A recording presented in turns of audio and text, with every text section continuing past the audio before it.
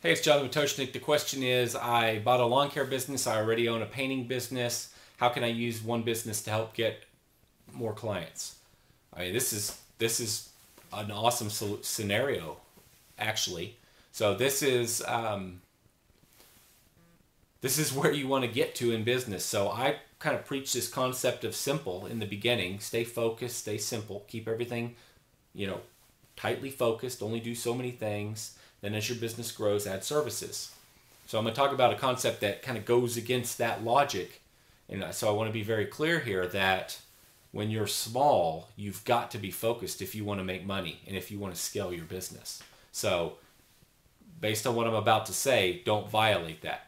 But as you get bigger, what's really cool is you can start rolling in more services. So you got a client base of 1,000 clients or 500 clients, whatever the number is, but you're big enough where you can hire people to come in and help you, and they can kind of run with the other services, and you can start adding new services. You've immediately got a base to sell back into.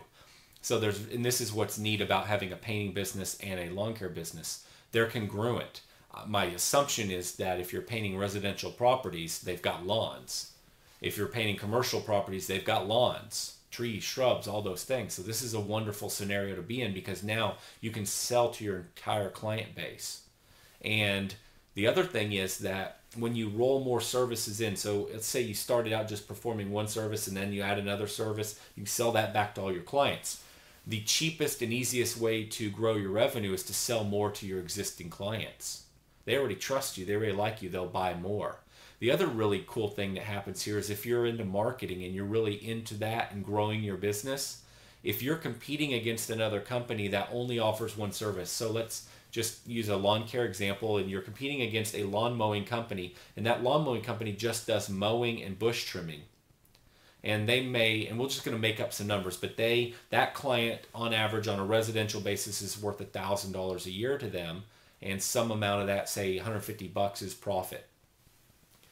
And that's that business, and there's lots of them. And maybe they have a few extra services, but on average, their clients worth $1,000 a year, $150 a year in profit. And then you've got a business and you do lawn mowing, and all the numbers are about the same, but then you do fertilization and weed control, then you do pest control, and then you do aeration, and you do all the irrigation. You slowly add these services over the years as you build out your business.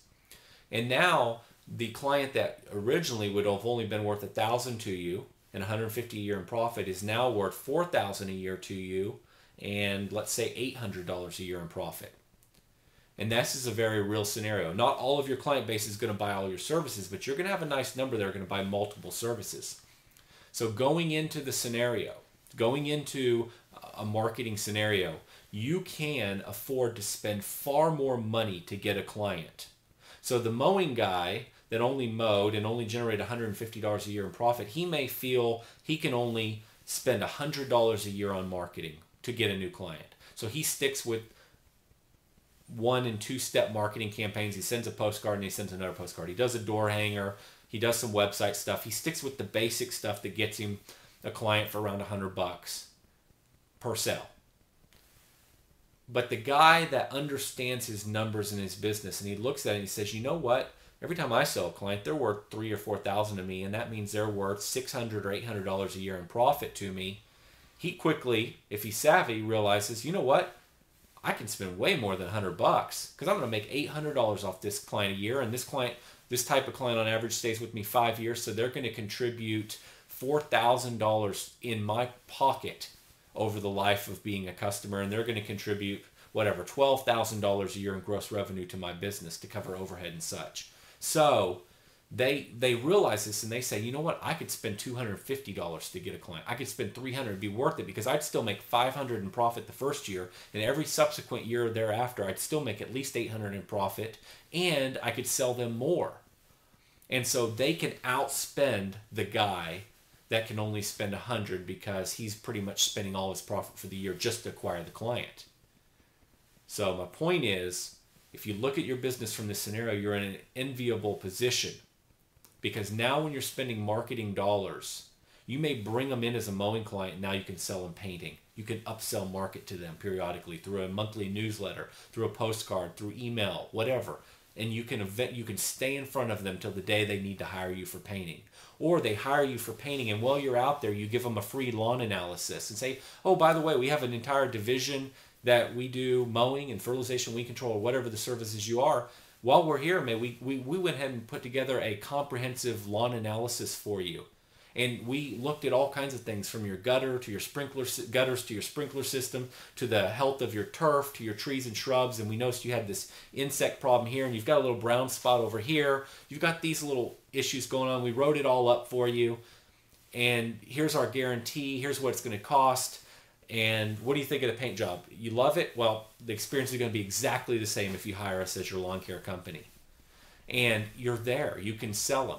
Worst case, they don't buy. But now you've got them as a painting client, and you can market to them over and over and stay in front of them till the day that they're dissatisfied with their current lawn care company, and you're the only company that comes to mind. Hey, those guys did us well when they painted our house. It was great. We loved them. Probably going to be just as good at lawn mowing. So that's the trick. It's the cross-marketing, cross-selling, and the ability to spend more to get a client. So it's the ability to go in and get a client for painting and not even talk about lawn care yet. Prove to them how great you are. Give them the free lawn analysis, and then talk to them about lawn care. And then do the same thing for your lawn care clients and get them into your painting business. And educate them that you offer, cross-educate both sides of your business, that you offer the services. Maybe Miss Smith, who hired you for lawn care, who loves you, doesn't need her house painted, but her friend at church, she needs her house painted, and who comes to mind? You. And she refers them, part of having a good referral program. So your options are endless here, but this is a great position to be in.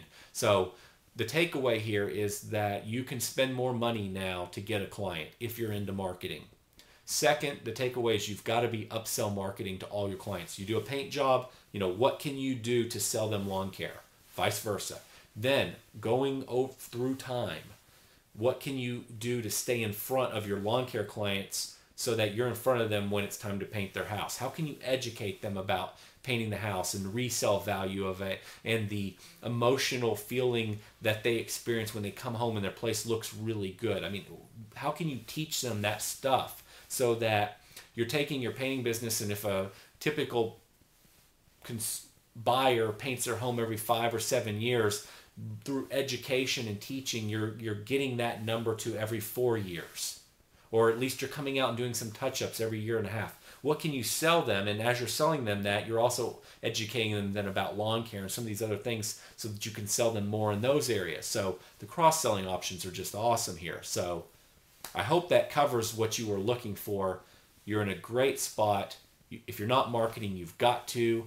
You can afford to spend some money here, and then market to all your lawn clients painting and all your painting clients lawn care, and be creative about it and teach them and educate them, and this will be good for you. This will go really well. So good luck to you.